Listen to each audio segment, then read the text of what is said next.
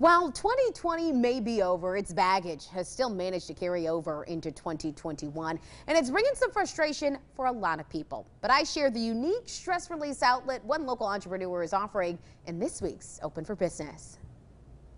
It's a unique form of entertainment and one of few places that encourages mad behavior.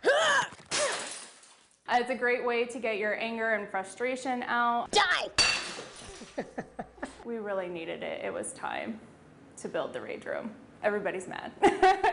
Sarah Reuter and her husband Matt opened Gone Mad Rage Room in Peoria last year during a time when a lot of people just weren't quite feeling like themselves. Sometimes you just need to scream or throw something, and just getting that kind of pent up aggression of whatever you're feeling.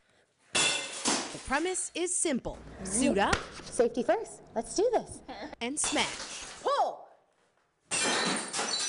Once you put your safety gear on and the light turns green, you can go to town breaking glass dishes, cups, and electronics.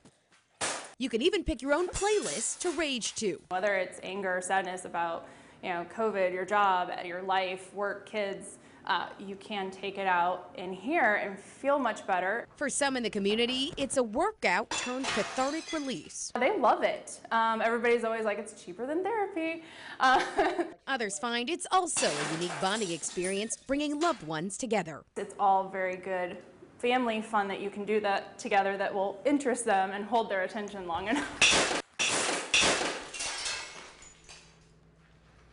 And I want to give a shout out to my very brave photographers, Liz Lape and Kai Flynn. No one was hurt in the making of that story. Now, the staff there do recycle items and they also accept item donations.